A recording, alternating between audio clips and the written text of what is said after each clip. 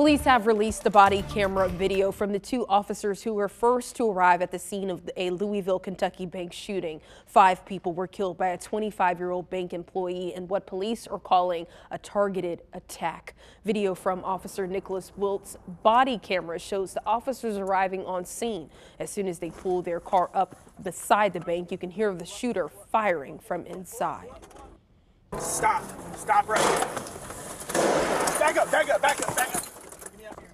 And you can see the officers move their patrol car back before getting out of the car and heading toward the gunfire. 36 seconds after the officers got out of the car and started running toward the building, both were shot. Officer Wilt, whose body camera footage you are watching right now, was shot in the head and is still in the ICU in critical condition tonight. It was only his 4th shift with the department. Video from a bystander who is in a building across the street from the bank shows Officer Corey Galloway, who was shot in the elbow, take cover while he waited for backup to arrive. You can tell Officer Galloway's main focus is making sure the man he arrived on the scene with is taken to safety. The shooter has an angle on that officer. We need to get up there. I don't know where he's at. The glass is blocking him. He's shooting straight through these windows right towards the officer. We need to be able to plate somehow to be able to get there and pull him down from the stairs.